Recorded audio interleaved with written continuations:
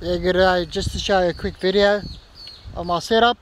It's a 240 volt system. So as you can see,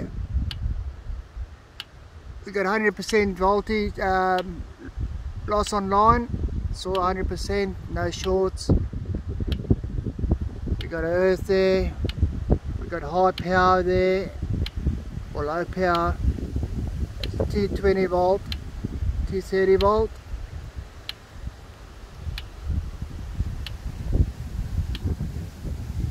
Running a 60 watt panel, 60 watt solar panel, which is basically a 12 volt panel, 12 volt system. I've got a solar charge controller,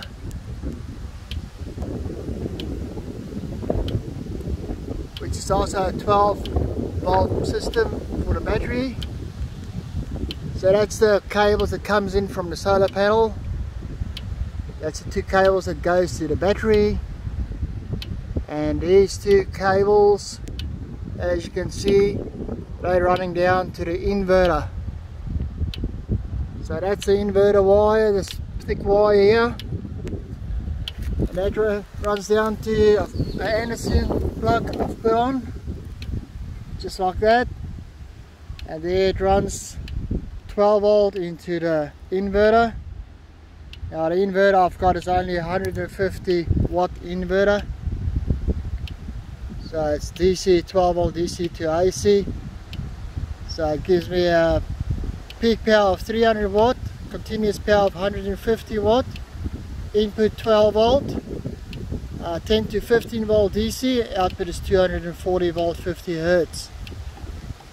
And I've got a 4-wheel drive car battery, which is just a normal lead acid battery, which is a 590 cranking amp, 130 RC minutes, 14.8 volts, and it's an N70ZZ MFC, and that's my 240 volt plug that runs to from the inverter. It's got a switch where I can turn it off. So now I just turn it off, and now it's not working anymore. And then now I can touch her, nothing will happen. It won't electrocute me or anything. So yeah, that's my system. So a 240 volt outlet to the energizer, which is this wire that comes in here. That's 240 volt wire. And obviously this one goes to the fence, which is your positive high power wire I'm using for my horses.